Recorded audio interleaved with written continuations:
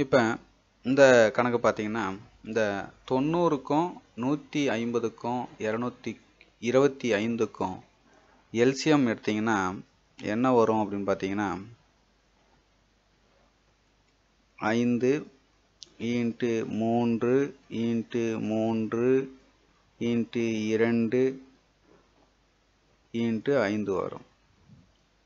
3 15 15 3 45 45 × 2 90 90 × 5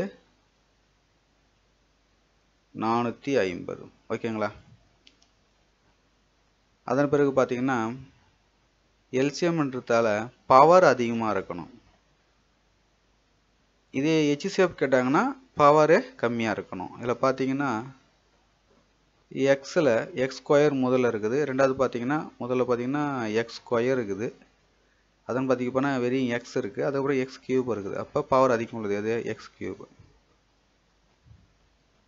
அடுத்தது ஒய் பார்த்தீங்கன்னா ரெண்டாவது பார்த்தீங்கன்னா ஒய் வெறும் ஒய் இருக்குது. அது பார்த்தீங்கன்னா ஒய் கியூப் இருக்குது.